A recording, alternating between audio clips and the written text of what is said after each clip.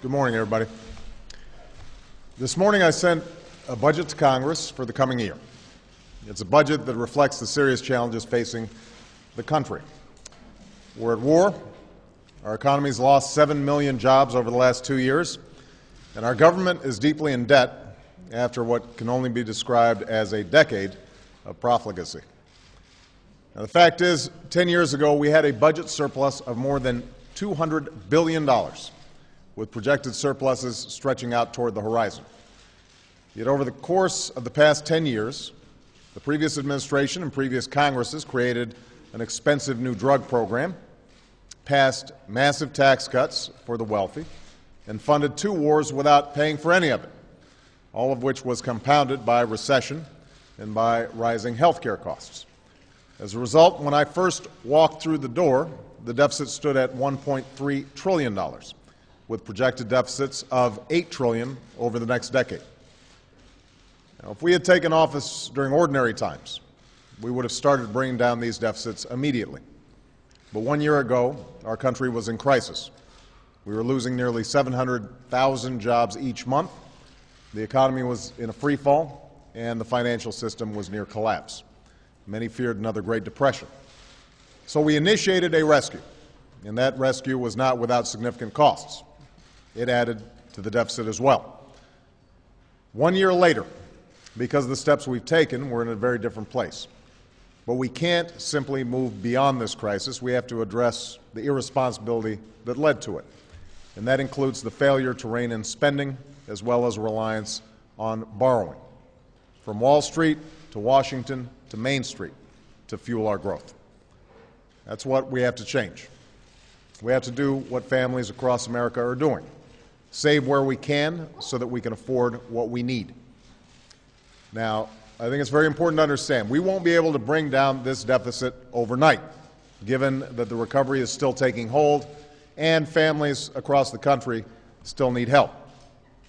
We will continue, for example, to do what it takes to create jobs. That's reflected in my budget. It's essential. The budget includes new tax cuts for people who invest in small businesses, tax credits for small businesses that hire new workers, investments that will create jobs repairing roads and bridges, and tax breaks for retrofitting homes to save energy. We also continue to lay a new foundation for lasting growth, which is essential as well.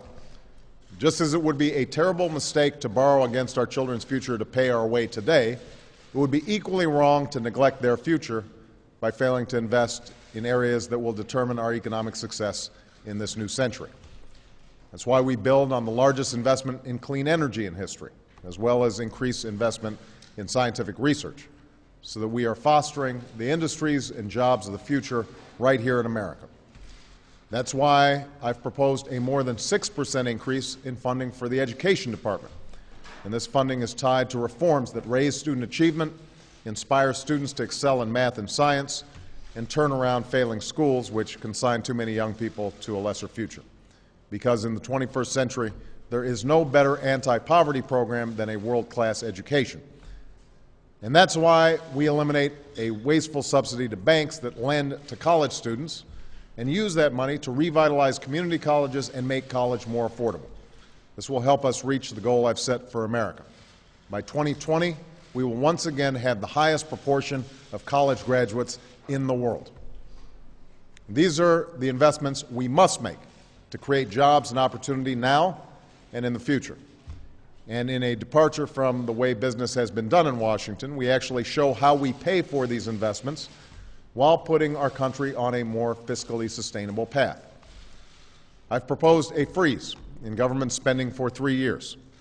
This won't apply to the benefits folks get through Social Security, Medicaid, or Medicare, and it won't apply to our national security, including benefits for veterans. But it will apply to all other discretionary government programs. And we're not simply photocopying last year's budget. Freezing spending does not mean we won't cut what doesn't work to pay for what does. We've gone through every department's spending, line by line, item by item, looking for inefficiency, duplication, and programs that have outlived their usefulness. That's how we freeze discretionary spending. Last year, we found $17 billion in cuts. This year, we've already found $20 billion. Now, some of these cuts are just common sense.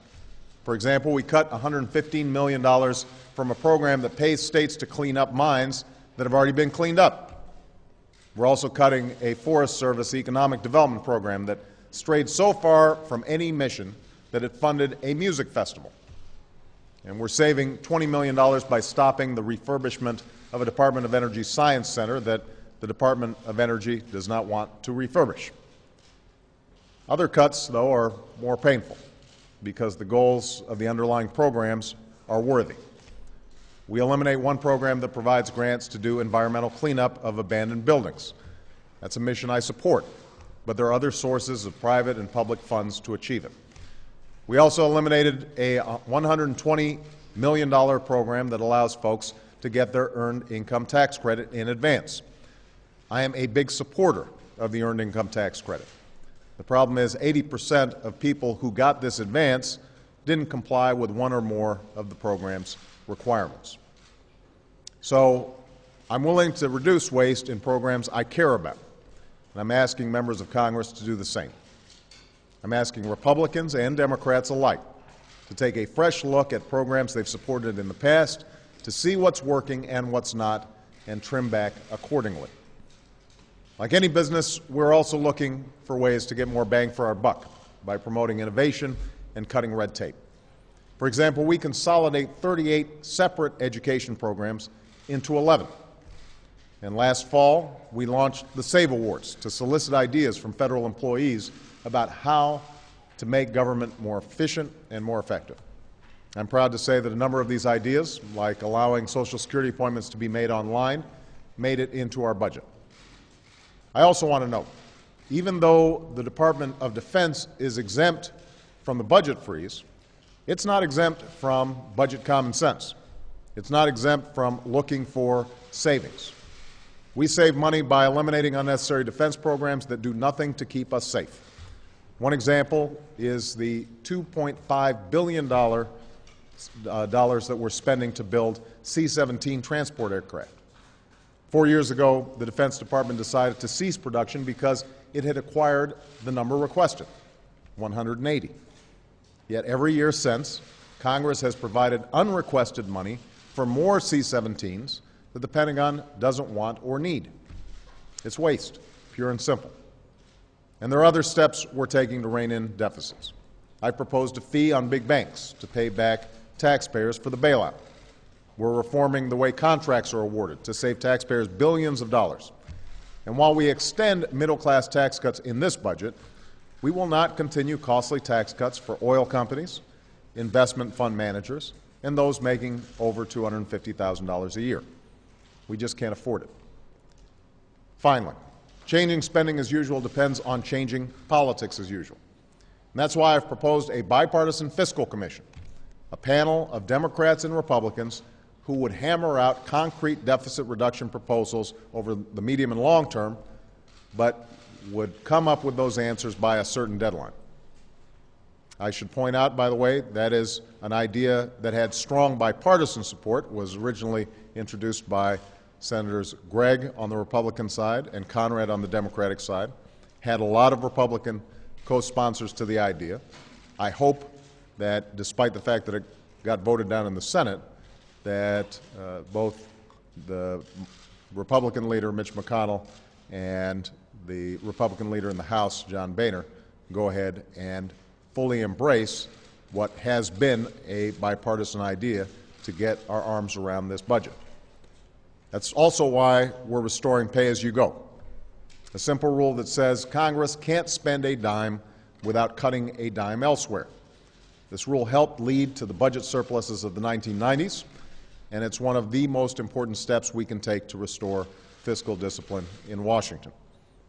You can read more about the budget at budget.gov.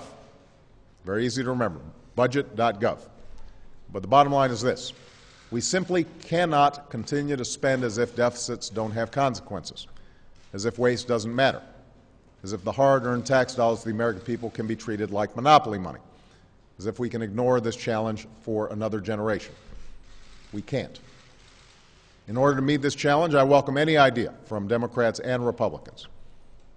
What I will not welcome, what I reject, is the same old grandstanding when the cameras are on and the same irresponsible budget policies when the cameras are off. It's time to hold Washington to the same standards families and businesses hold themselves. It's time to save what we can, spend what we must, and live within our means once again. Thanks very much.